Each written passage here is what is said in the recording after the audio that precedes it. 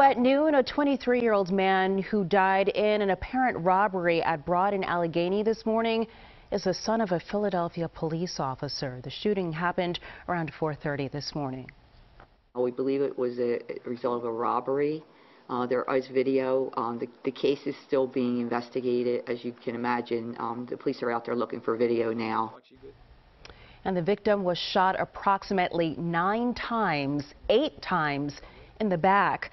The district attorney's office says the victim was home from school when he was shot.